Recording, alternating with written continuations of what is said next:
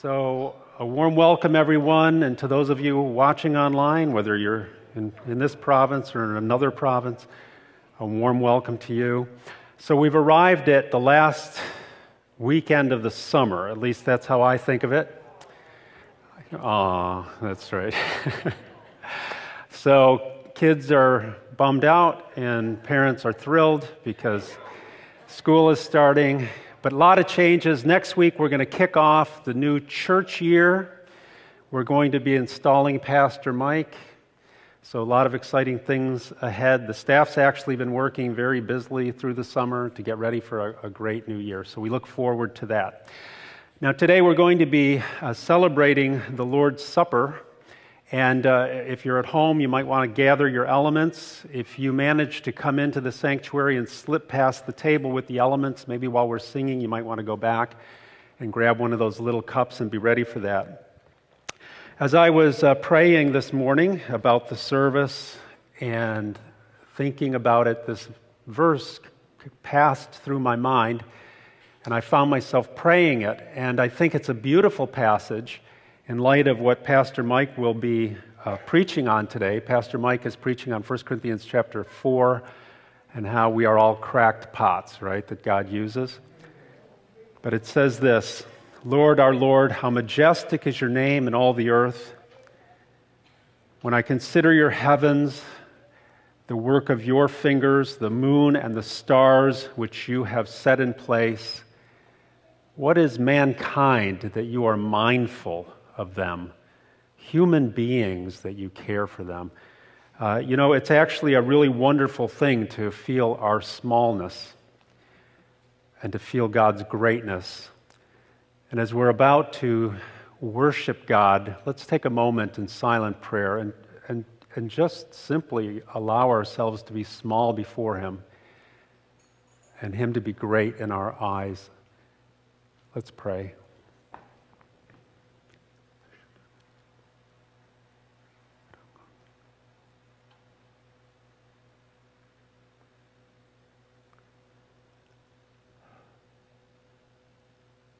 Here we are, Lord God, frail human beings, wondrous creations of you,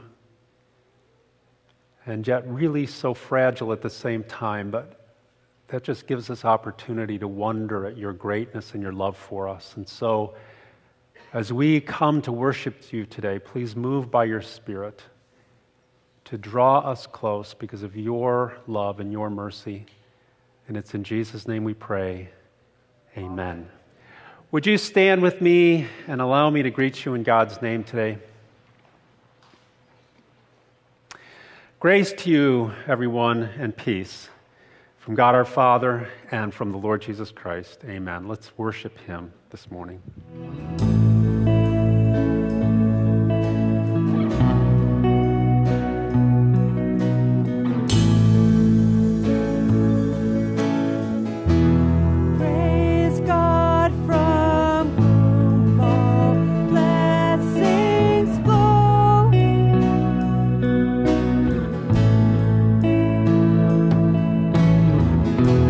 Praise Him, all creatures.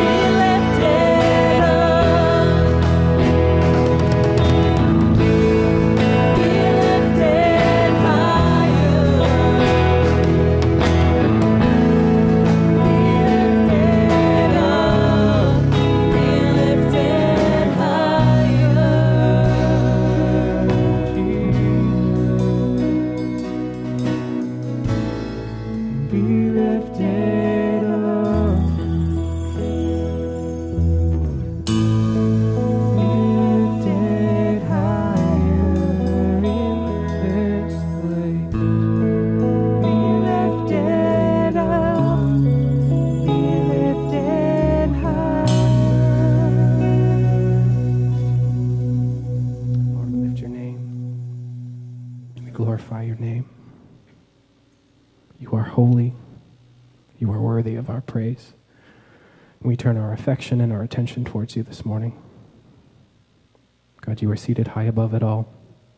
You are enthroned in glory. God, we give you our attention.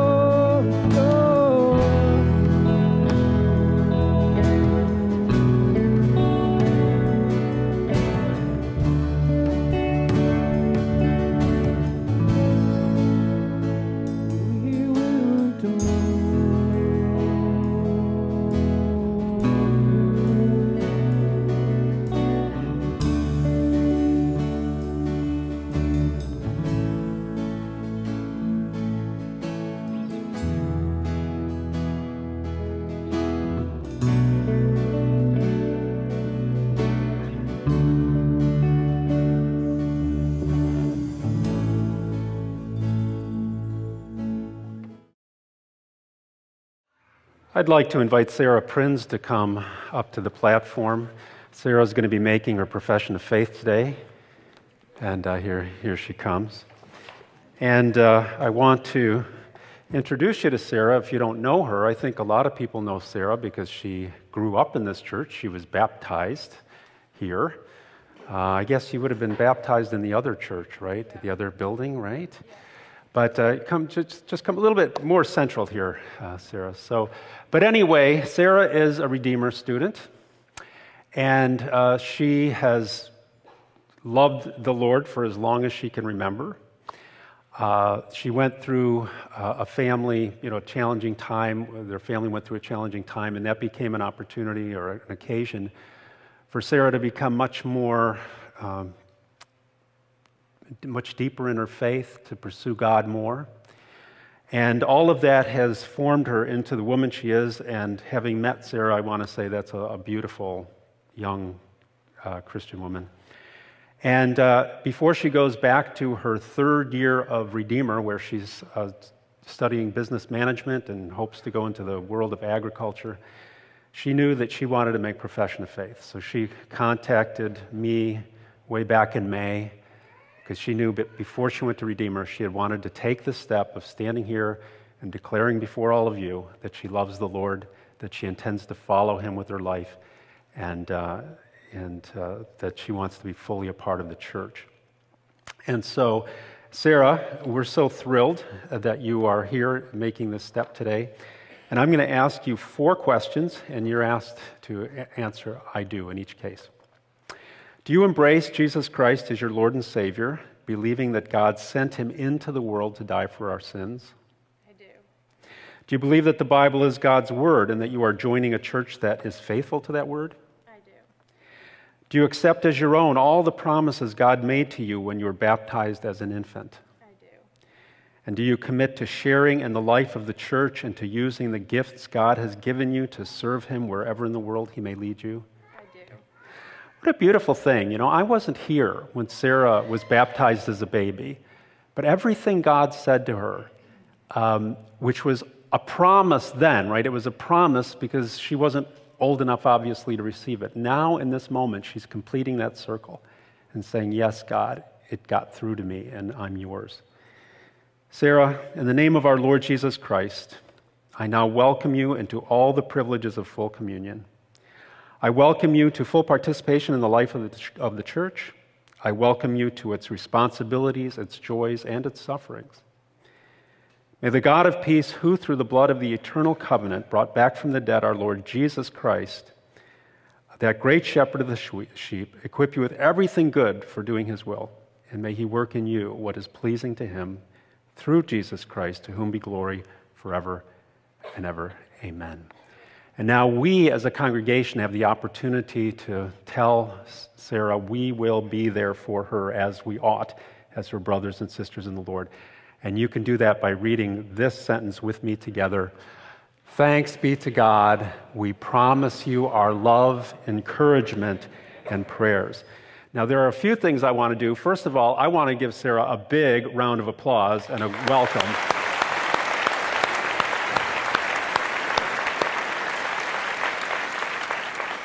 And then, Sarah, before I pray for you, I want to just present you with 2 things. One is just a certificate saying that this moment happened, right?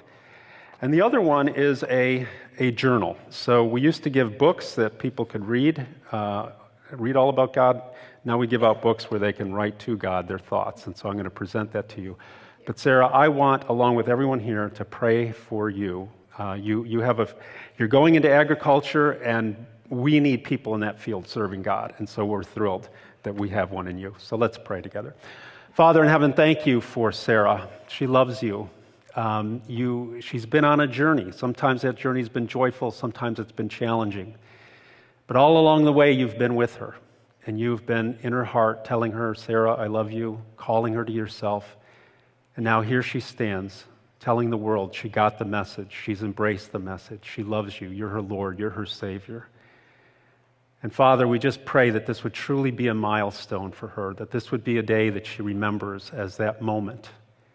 Not necessarily the beginning, but that important moment in her life when she said, I'm going for it. And Father, as she goes back to Redeemer, we pray that you would guide her in her friendships and in her studies and help her to prepare for this career because you want us to represent you in the world in all kinds of vocations. And she's chosen agriculture, and we pray that she could really find you and find your joy in her service to you in that area. And Lord, we ask these things in Jesus' name. Amen. Amen. Sarah, you can be seated now, but we're really thrilled for you. I'm going to invite up our elder, Joe Veenstra, who's going to lead us in our congregational prayer today. And just before Joe comes, so I don't have to come up and say this a little later, we always take two offerings at church, and sometimes people wonder, why do we take two offerings? And I always say, well, why not take two offerings? Why take only one when you could take two, right? But no, really, it just allows us to support the church and to support another cause. And so the first cause, which is our church, God is doing great things here, and He's doing it in part through the offerings that you faithfully give every Sunday. So I want to encourage you to keep that up. But the second offering is for World Renew. We reach out to the whole world to alleviate suffering through disaster relief and education and all these good things. So you can give online or in the foyer when you leave. And Joe, I give it to you.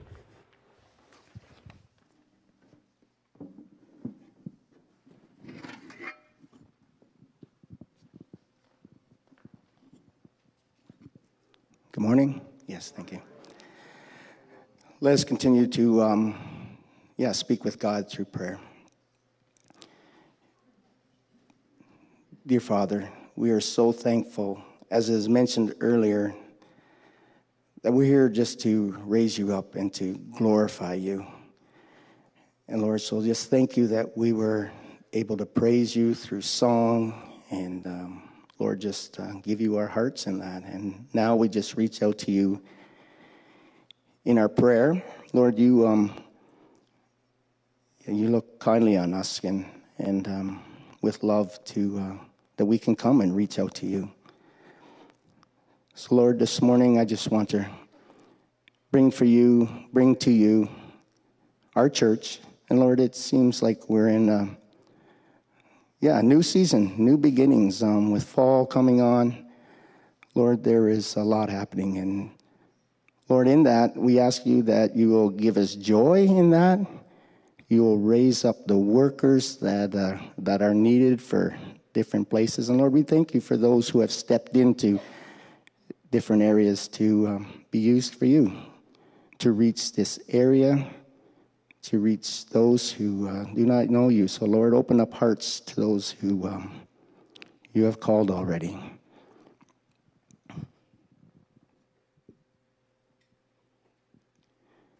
And Father, too, I just want to lay before you, our schools, locally and more broadly is they are opening up universities and colleges. Lord, I just ask for protection and your blessing on all those involved in education, and that the hearts will be protected, that students will be open to the good things of you. And Lord, I just ask that you protect them from the things that are not of you. And Lord, bless all those who are involved in education, the teachers, school bus drivers, those who look after buildings. Lord, let them know that their purpose is of you.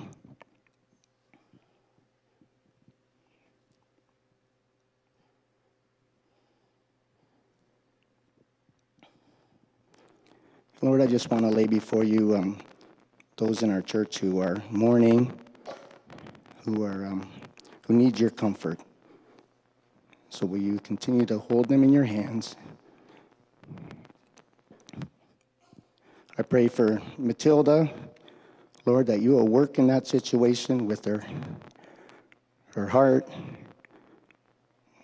And Lord, you will just bring about healing there and bring about an appointment that can happen, a procedure to look after her in that.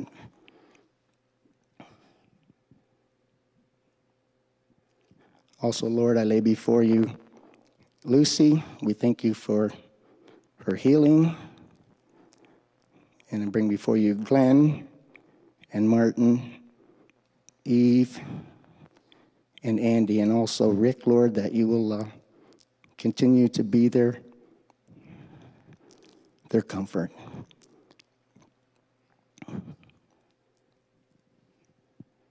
Lord, I just want to thank you for Pastor Mike this morning and how you have prepared him for the message that you have given him this morning.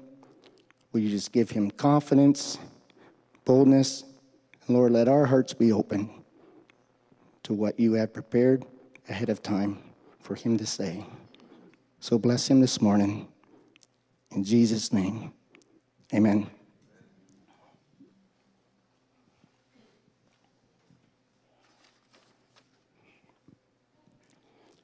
So, yeah, I just have a few announcements this morning. A couple of birthdays we'd like to celebrate. Excuse me, Kevin? Wow, okay. So it is Nick and Sharon's anniversary today, Kevin just informed me. So, congratulations.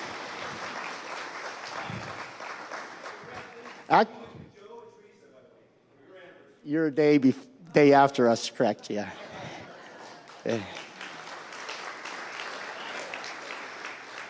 Thank you, Kevin.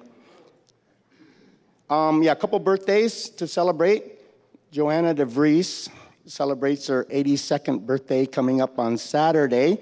And then also, not sure how we missed it, but it's Annie Berggrass. It was Annie Berggrass' birthday on August 10th. So, yeah, let's just celebrate them.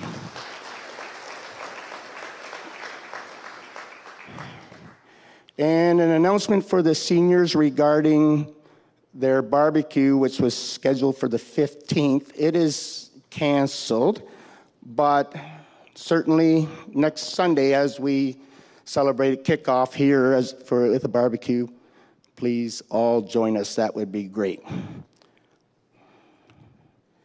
And then now, I'd like to...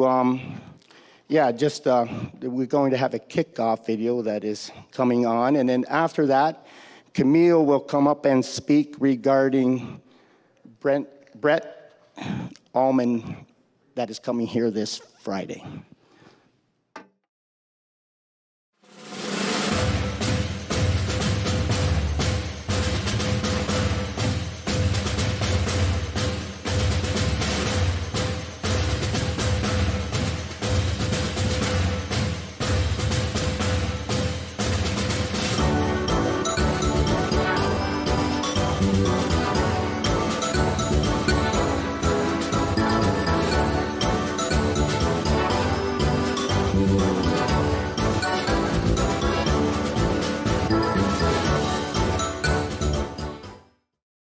All right.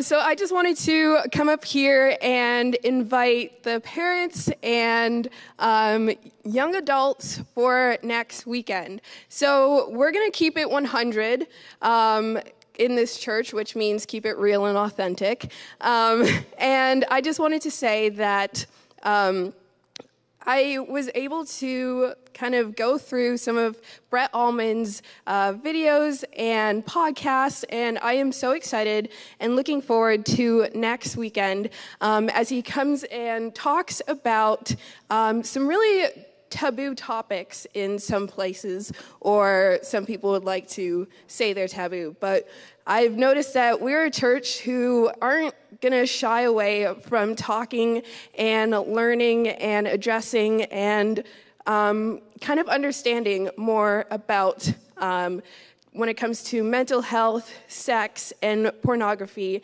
And Brett Allman is doing a parenting speaking arrangement on Friday. And then for the young adults, he will be coming in and speaking with us Saturday.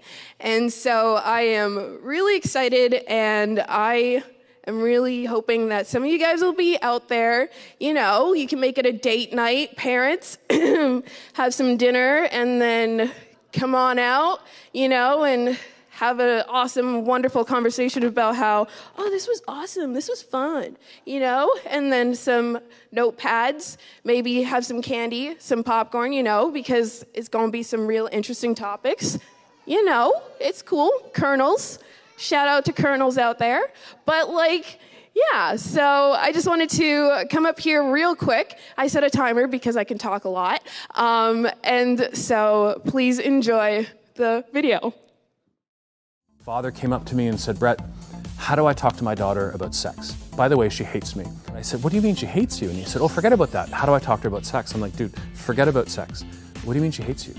And I realized that I have spent 25 years now talking to parents and leaders, but I've never addressed the foundations. Culture is just so different. If you look at the ages that kids are dealing with things, sometimes I think parents don't even know what to do. How do we talk to a grade 6 kid about sex or pornography or what they might see online? How to deal with alcohol and drugs, how to deal with interpersonal relationships and communication with teachers, and there's a million things. And that doesn't start as a parent like June of your grade 12 year. But you talk about everything, so there's no unwritten rules. I would have yearly family meetings, these studies that say if you eat dinner together, all the negative things parents don't want, drugs, alcohol, sex, kids dropping out of school, all of those things go really far down. Our kids are not with us forever. We better prepare them for life. I will say this about Brett Ullman. Janet and I plan to be there because it's not just for parents, but certainly I want to know what's going on in the world with our younger people, our teens, our young adults, that kind of thing. So I will definitely be there, looking forward to that. So, all right. Mike, why don't you come on and bring the message today?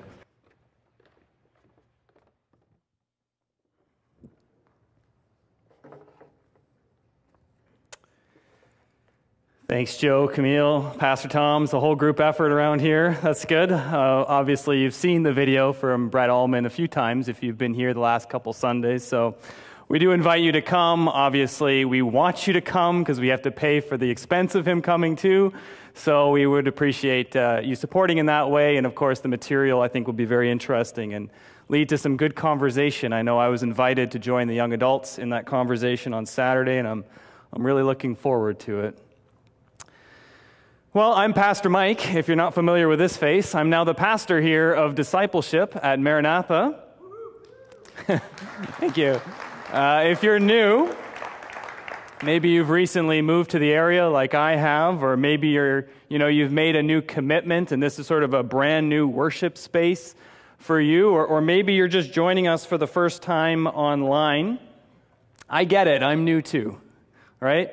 And so, there's something fearful and yet fun about being the new guy if you embrace it. So later, if you're here and you're new and you don't know who to talk to, just come find me. I've only been here for a few weeks on staff, so we can know no one and get over the awkwardness over here in the corner somewhere together. I really want to thank Maranatha Church, especially the welcoming team. I didn't tell them I was going to do this, but Deanna Hall, Aaron Stickland, and Janet Steigenga, if you're here, can you please stand?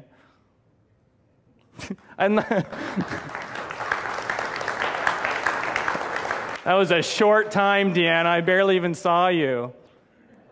I'm not sure if this motivates or encourages people to join teams at Maranatha Church, but I did it anyways. I don't know if you know, but these women have worked tirelessly to help myself and my family settle here in Belleville, from very, very thoughtful welcome baskets, including toys for our kids to play when we first got here and didn't even have our moving truck here yet. And they were running around in circles around the house, to finding a list of babysitters, to offering us temporary housing. We actually had 3 meet and greets, one at each of their houses just this past week. So these women, let's give them another round of applause. Thank you. I've got an image to share with you, hopefully. We'll see if anything's going on. Do we have any images? Oh, we do. That wasn't the image. Next one. There it is. Now I gave away the punchline. Anyways, does anyone know? Pretend like you don't. who these globby ceramic lava lamps belong to? Now you can show it. Anyone want to guess Seth Rogen? Very good. Do you know that Seth Rogen is really into ceramics? He sold a fluorescent vase, an orange fluorescent vase, I think, for $12,000 on auction. If you can show a picture of the vases here. Look, I'm no art dealer, but that's a waste of money. You can show a picture of Seth again. When I think of a crackpot, this is what I picture. Both creator and let's call them his unique creations. I entitled this sermon or this message, Crackpots, All of Us, because of this verse. 2 Corinthians 4, verse 7, which is our focal verse, or focus verse this morning. But we have this treasure in jars of clay to show that this all-surpassing power is from God, right? And not from us. I love this verse, especially for Labor Day weekend, because we're all caught in this sort of time in between. We're all faced with these questions. What new commitments am I going to commit myself to? Right? If you're a Christian, I really feel like we need to always be reminded of this verse whenever you think about new commitments. You see, none of us should say, no, I cannot be used by God in this way. I'm just ordinary. I've got nothing special or spectacular to offer anyone. Or no, I'm so sorry, you've got the wrong guy or gal, right? I'm just really not all that put together. There's a lot of screws loose in my life. I just don't feel like I have the strength to really do something like that. Look with me if you can put that verse up once more. Where does the Bible say that our all-surpassing power comes from? I heard it, right? Does it come from you? Does it come from me? It comes from God. I think Stephen said that. Thanks, Stephen. You and I, we're just clay jars. We're crackpots. Now, let me be clear. This is an old term. It has nothing to do with crack or pot. Although Seth Rogen's maybe not the best character to disassociate those two from. But it meant to speak to brokenness, to weakness. Sometimes mental health, which we're going to talk about with Brett Ullman later this week. We're not all put together. We're all cracked pots. All of us are odd in our own little way, some of us big way, right? We can look and feel kind of funky at times. I'm a funky orange vase. We're emotionally and physically, we're fragile. People can chip away at us. They can. Rather easily. Friends, foes, family members. We shatter, we break apart suddenly and easily. This can happen to any of us at any time. Surely going through this pandemic has shown us all this, right? Bugs, breakdowns, they come without moment's notice. All of us are made of the same compacted carbon, just ordinary, everyday, earthy creatures. I think a clay jar, the Apostle Paul was really brilliant with this. A clay jar is a pretty good metaphor of the weakness and fragility that comes with being a human being. Just the other day, maybe you could put the picture up. The other day, my wife Loretta broke the handle off of my favorite ceramic mug. We all have a favorite mug, right? It's the one we go to fill our coffee first thing in the morning. I really like foxes, so I really liked this mug. She said she just picked it up and it just exploded. But I still stared at her from my seat without my coffee for 5 minutes. By the way, we have a really great marriage ministry at Maranatha, which I encourage you all to get involved in. We all have this sort of hardened exterior, but inside we're vulnerable. We're fragile. We can be emotionally weak daily in different moments of the day. And yet, get this, and this is really the message I'm going to talk about this morning, and this really is incredible. In God's economy, in God's way of looking at things, by God's design, our weakness is His asset. Your weakness is His asset. Do you know that your weakness is God's asset? It's His intention. It's by God's design. As it is written, to show the world that the all-surpassing power comes from who? God, not from you or me. There's something really humbling and yet I think very encouraging and motivational in those words. You know, when you're approached and asked to do something around here, to help out, to use your gift, and let's just get this out of the way now, you will be. Sort of an annual September tradition around here, really in all churches. We didn't see the video, but we have our kickoff next Sunday already.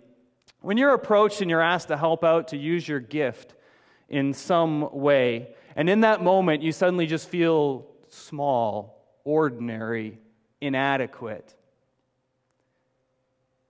that's still no reason not to. It's no reason not to. None of us should ever think, you know, I'm too ordinary and undistinguished and insignificant. I can't do anything. In fact, biblically, as we see from this word, from the words of the Apostle Paul, this argument's completely unfounded because of God's intentions and design for us in our weakness. Look with me now at the whole text, the context surrounding this focal verse. Actually, before we do that, please pray with me.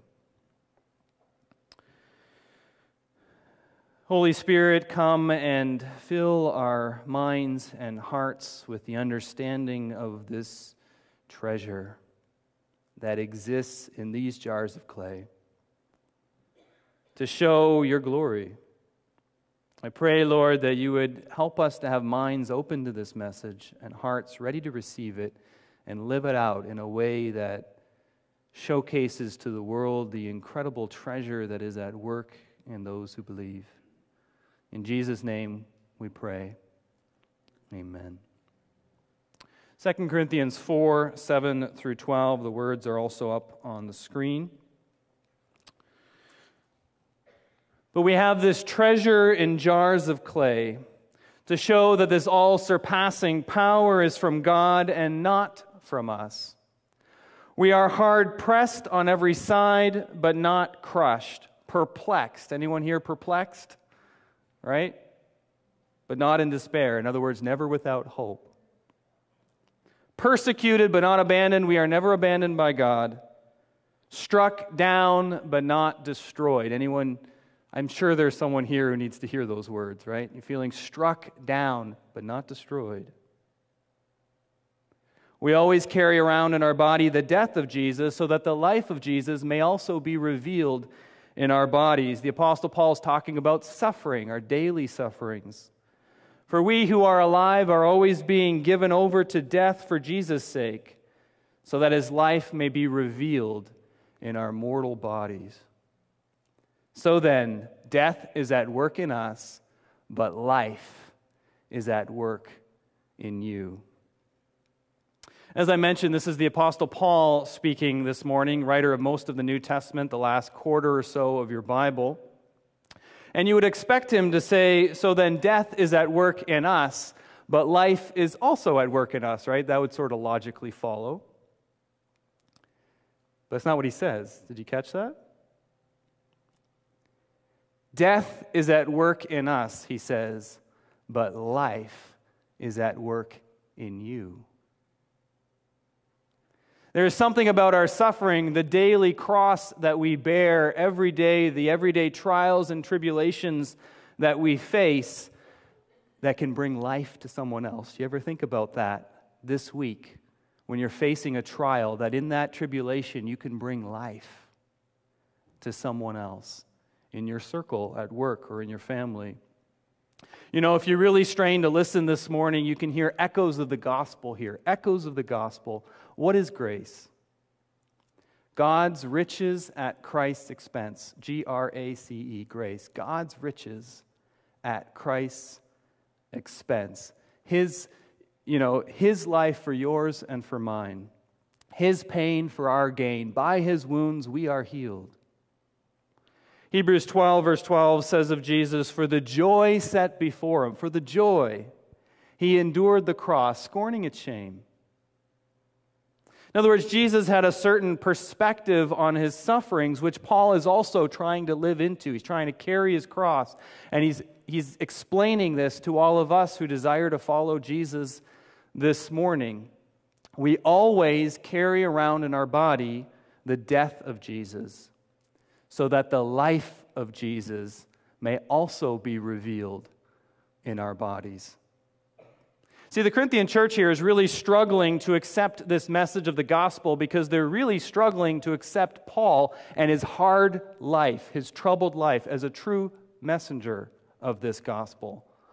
You know, I mean, how can a weak man who has a thorny life, by his own admission, he has a thorn in his flesh, which he can't get rid of, and God will not take away in spite of all of his prayers. How can a man like this, how can he be one who can come here and claim to give us victory in Christ Jesus? How can he even claim that based on his troubled life?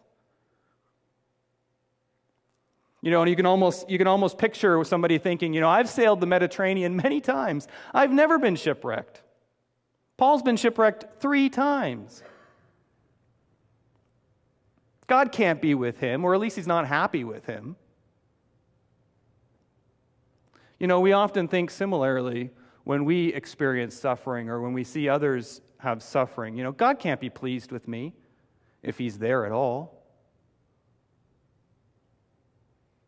The Corinthian mind towards Paul is rather similar to how we might think of someone or look at someone and think, really? You know, how can that guy pray over me? How can there be really any power coming from his fumbling words? Or, you know, I don't really see what God's good plans really are for her. I mean, I don't see fullness of life in her life. You know, so often we confuse the container with the content. My weakness, my limitations never limit God. God is not limited to my limitations. I think church history is probably the best example of this, right? Churches, as we all know, are not perfect. There are sexual scandals, regular mishandling of the Word of God, and deep hurt. I mean, look around. I don't see any of your heads turning. Look around. There you go, a few of you. There are some pretty odd containers of God and His grace sitting here this morning. Some of you are thinking, who are you calling odd? Right? This is your first message. Also, don't look at one person for too long. Especially if that happens to be your spouse. You get a long talking for that later on. You know, the church across the ages, and certainly in our present age, is hard-pressed on every side. You know, perplexed. What are we even doing? Persecuted, but notice, never destroyed. You cannot do in the church. Why? Because the all-surpassing power is from God and not from us. There is a light levity that can come to your Christian life when, in humility, you understand this and apply this to your life. It's okay to be ordinary. You don't have to hide it. In fact, more harm is often done in your life and in our churches and certainly in our witness when we fail to admit this. If you're a Christian, the best thing about you, the most impressive thing about you, get this. I don't know if you can guess it. What is the most impressive thing about you? I'll give you a hint. It's not you. It's God in you, the hope of glory. The most impressive thing about you is not even you. It's God in you, the hope of glory. Put that image of Seth Rogen smiling all proud of his pots. Didn't say pot. I don't know if I'll get in trouble saying this, but I see a bit of the face of God in that gleeful smile. God is proud of you. God loves you as you are. He made you not perfect. That's by design. He knows that you are dust, just compacted dirt. What I hear the Apostle Paul saying to all of us this morning is embrace your fragility, embrace your ordinariness. Don't make it a stumbling block to ministry, make it a sounding board. Put your unput together, fragile life on a platform. Don't make it an excuse not to get involved in ministry and in the mission of God, because God has big plans for you.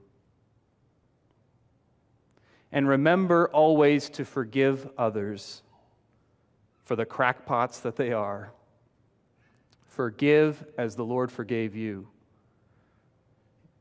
Pastors, parents, yourself, we will all disappoint.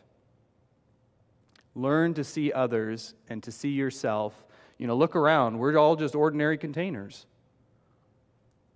But we house an extraordinary God whose transforming message can live and breathe. That all-sustaining power of God can work in you if you want it. He will offer it to you if you believe. And if you do believe that the all-sustaining, all-surpassing power of God can live in you, then step up and step forward and speak to it, because every single day God gives us an opportunity to acknowledge our ordinariness and God's extraordinary grace. Now, there is a caution in all of this. John Crist, who's a Christian comedian. Anyone follow John Crist? Nobody? Great. In one of his talks, he talks about how, and I love this, he talks about how much white women love the Enneagram. Any white women love the Enneagram? Nobody wants to admit it. I'm not a white woman, I'm a white man, but admittedly, I've studied it pretty thoroughly, the Enneagram, that is. For those unfamiliar with it, it's sort of the latest, greatest, or at least it's the most trendiest personality profile. Or profiling, it offers a number from 1 to 9 to all of us. And it explains why it is that you do the things that you do. What is your motivation? What is your desire, your root desire that is at work in what you do? John Crist calls it, and I love this, he calls it a way to explain away your terrible personality traits. A way to explain away your terrible personality traits. Sorry I'm late. I'm a 4. Any 4s here this morning? I know I've got a short fuse, but I'm an 8. I'm just a passionate person. Or, whoops, that happened again. Well, what can you do? I like to have fun. I'm a 7. It says right here, motivated by new experiences. Paul's not excusing away our bad habits by calling us clay pots or crackpots.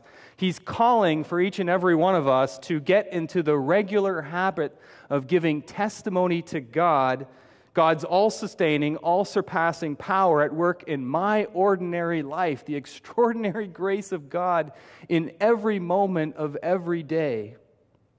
What I love so much about the Christian life is you just get to be you.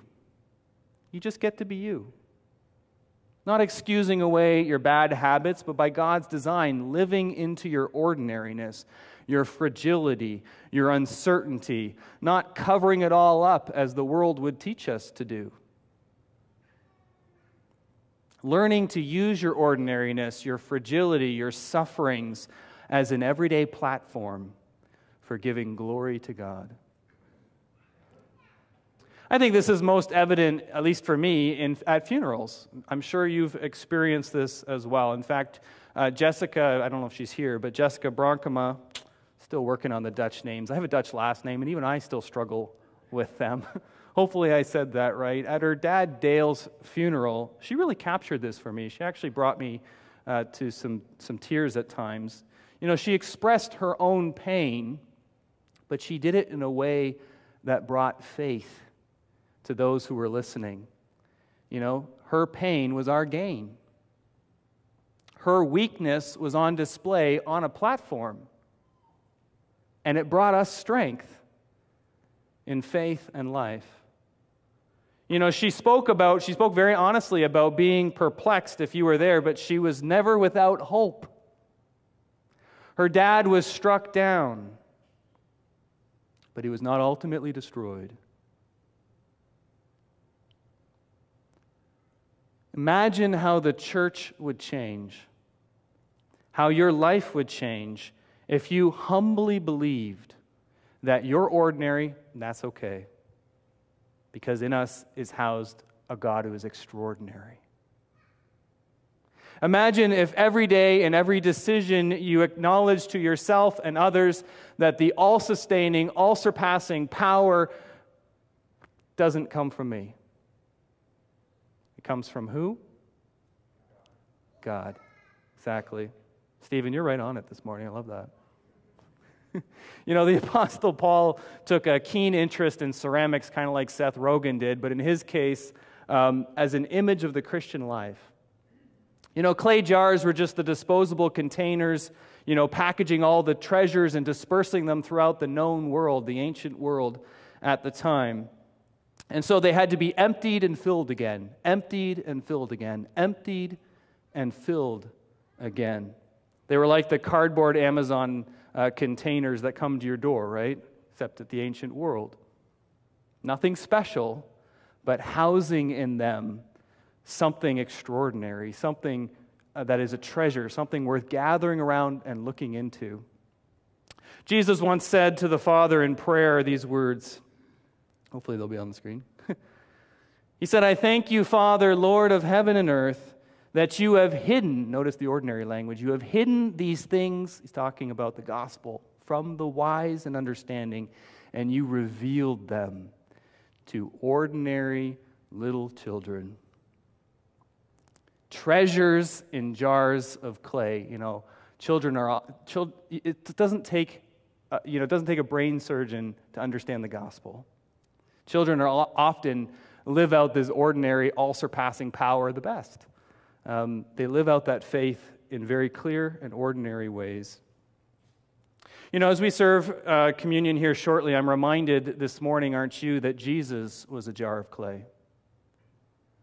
There was nothing in his appearance that attracted us to him, as the prophet Isaiah says. As you approached him and you gathered around him, though, something extraordinary opened up to you. And I know there are many here who have felt it. The all-surpassing power of God. Remember, his life was not one where others would easily and quickly see the victory. He was a man of sorrow, familiar with suffering. And as a clay jar, he was pressed in on every side, but he was not crushed. When he called out to the Father to take this cup from me, just like Paul called out to the Father to take this thorn out of his flesh, what was the answer that the Father gave? No. And yet Jesus was not in despair. He was never without hope. He said, "Not my will, but yours be done." And as Jesus was persecuted, in other words, death is at work in me, but life will come to you. As Jesus was persecuted and abandoned by his followers, you know, he carried on knowing that God had not abandoned him. And even when the Father turned his face away, and he descended into death, and he descended into hell, he was struck down, but he was not ultimately destroyed. Why? Because housed in this clay jar was the all-surpassing power of God. You know, as we break bread together and have wine or juice together, we are reminded, I think, that this same all-surpassing, all-sustaining power is offered to you and to me in our weakness, whatever that may be for you.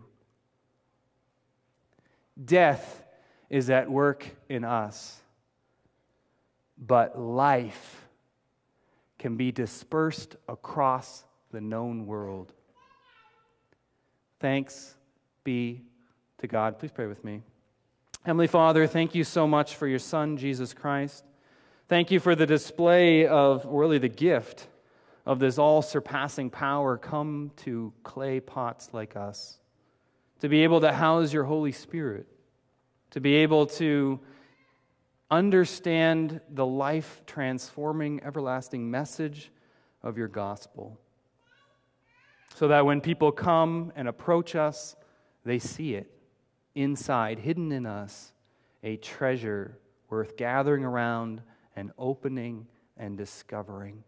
Lord, I pray that that would happen in our lives this week, that we would embrace our ordinariness, that we would embrace our fragility, that we would speak clearly to the life in us, the most impressive thing about us, which is you and this priceless treasure that you give us in Jesus Christ. I pray these things in your name.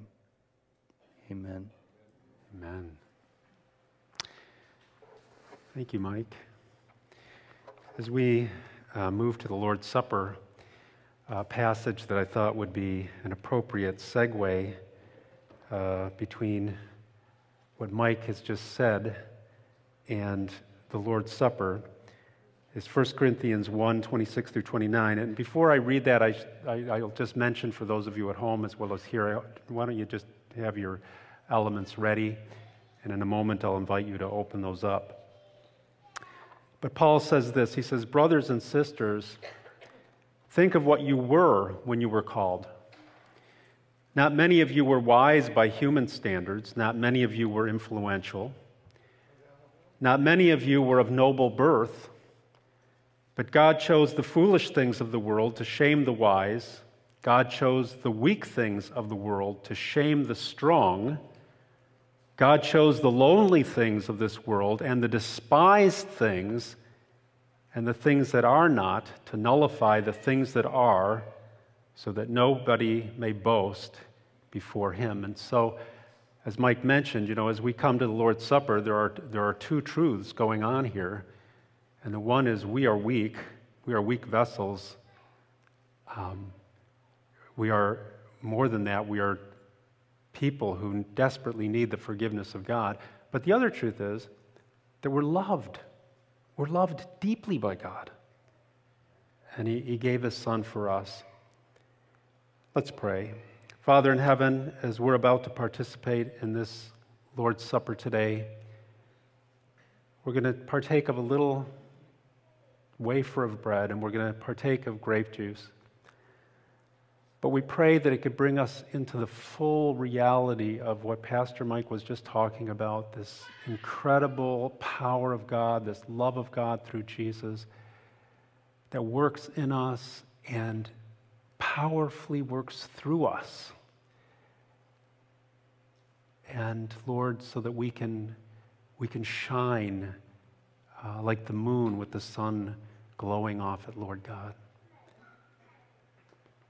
And Lord, weak as we are, we can be servants of yours. It's in Jesus' name we pray. Amen. The Lord Jesus, in the night in which he was betrayed, took bread, and when he had given thanks, he broke it and said, "This is my body, which is for you. Do this in remembrance of me." And take the bread, remembering and believing that Jesus died for the complete forgiveness of all of our sins.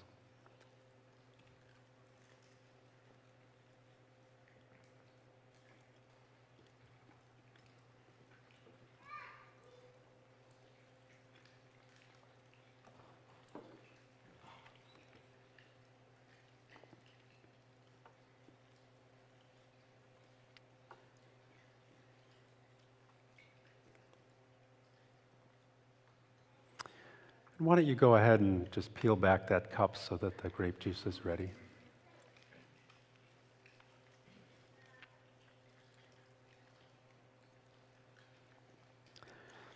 In the same way, after the supper, Jesus took the cup. He said, "This cup is the new covenant in my blood. As often as you drink it, do so in remembrance of me." And so drink this cup, remembering and believing that Jesus' blood was shed for the complete forgiveness of all of our sins.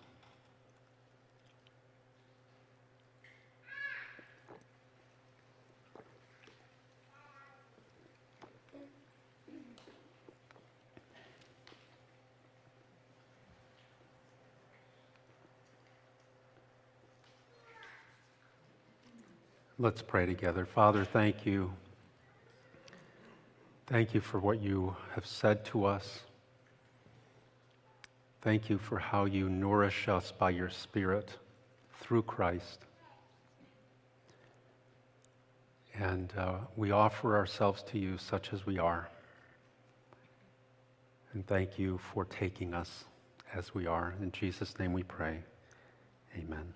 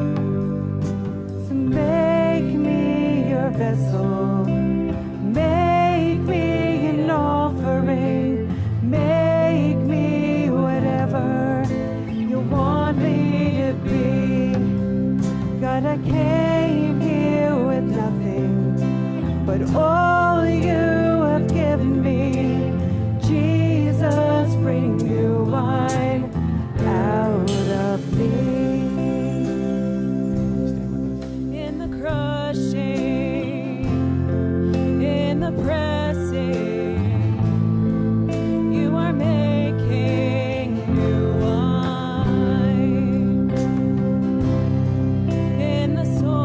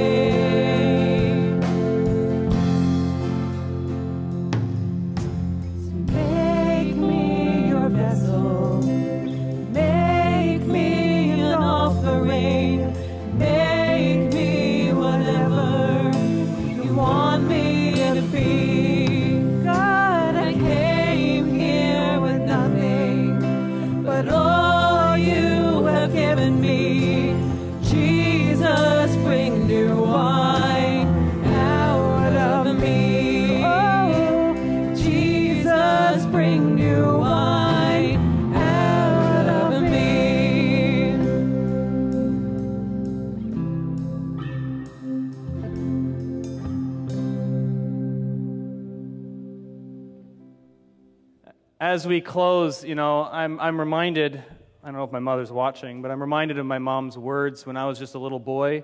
We were standing in church, and she always opens her hands for the blessing. And I asked her, why do you always do that? And she told me, every day we need to receive the words of God because I feel weak. That's paraphrasing, but that's what I remember. She's saying, I need that blessing of God to come to my life because I know I'm going into another day, another week where I'm going to feel weak. And so if you feel comfortable, stretch out your arms.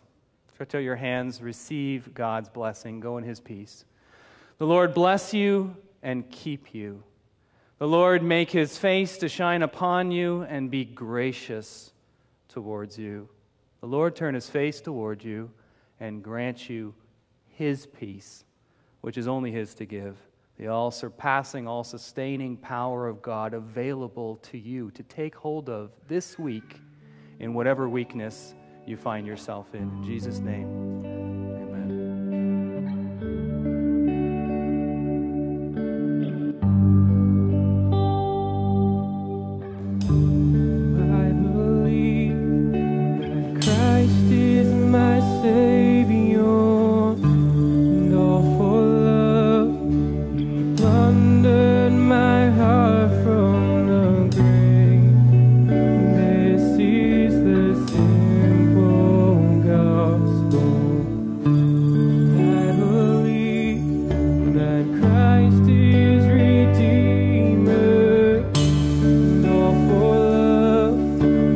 Set on the pavement of sin.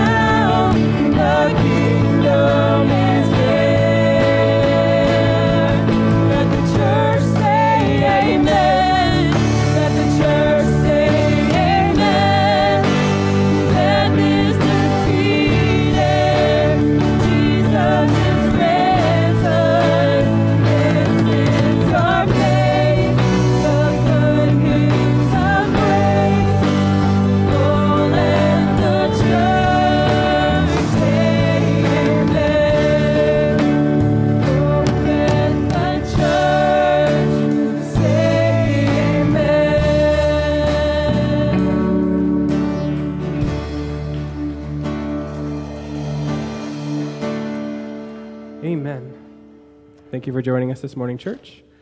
I want to remind you as well for the kickoff, be sure to bring your donation and your lawn chair with you. And you can sign up for Brett Allman online, or you can call the front office.